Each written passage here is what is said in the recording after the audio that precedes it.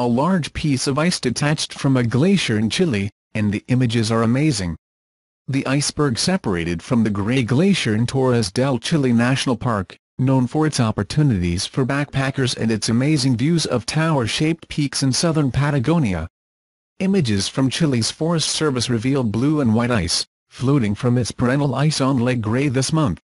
The iceberg measures around 1,150 by 1,250 feet, much larger than usual, according to Ricardo Jaña, a Chilean glaciologist at the Chilean Antarctic Institute.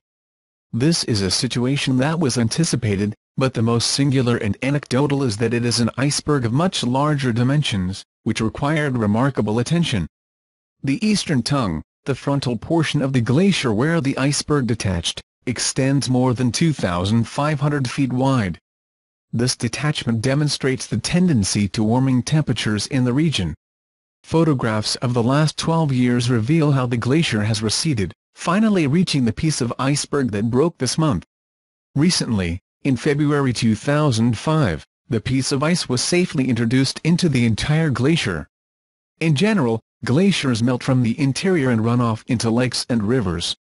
In the past, events like this have happened, but the size of the iceberg can threaten the normal flow of boats as it melts into smaller, fragmented pieces. The glacier, like those around the world, has been retreating for decades. A 1986 NASA photo was marked with yellow lines that indicate how far the glacier had receded in 2007.